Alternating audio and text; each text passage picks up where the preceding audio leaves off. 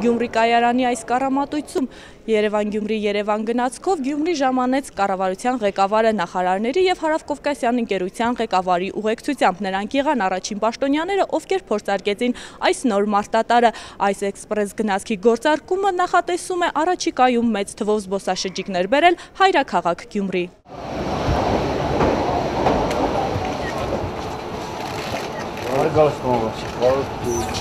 Արագընթաց գնացքից իջնելուց հետո վարչապետը շտապեց Շիրակի մարզպետարան փակ խորհրդակցության, որի ավարտից հետո լրատվամիջոցների հետ կարճ զրույցում նշեց, թե այցը աշխատանքային է։ Քննարկել ենք Շիրակ մարզի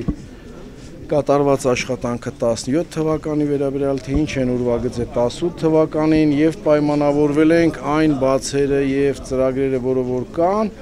նորից ամփոփեն, ես մոտ ժամանակներս նորից լինելու եմ Գյումրիում, ամփոփենք։ Նույն էլեկտրագնացքով Գյումրի ժամանած նախարարները գոհ էին հնարավորություններից, նշում են ճանապարհի երկարությունը գրեթե չեն զգացել։ 1 ժամ 59 րոպեում անցել են 120 կիլոմետր ճանապարհ։ Շատ հաճելի, ժամանակակից, ճշգրիտ, ուղիղ 1 ժամ 59 րոպեում հասանք Գյումրի։ Առաջի անգամ չի, որ գալիս են գնացքով ես Գյումրի, իսկ այս նոր գնացքով իհարկե շատ ավելի հաճելի, շատ ավելի հարմարավետ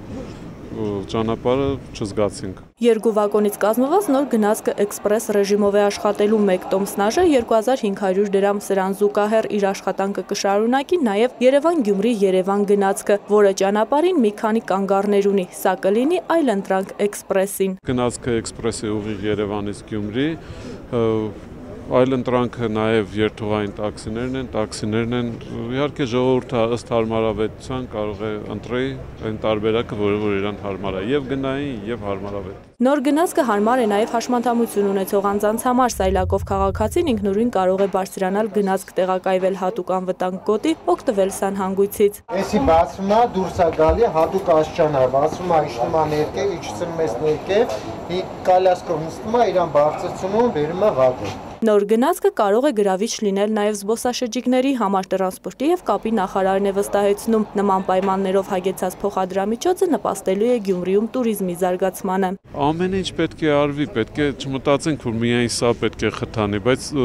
սրա բացակայությունը հաստատ կխանգարի։ Ուղևորահոսքն աճում է նաև օդանավակայանում, նախարարի փոխանցմամբ հիմա ծրագրեր են մշակվում, որպեսզի երկաթուղային կայարանը կապվի օդանավակայանի հետ։ Մարիամ Խալաթյան, Արման Գասպարյան, Օրագիծ։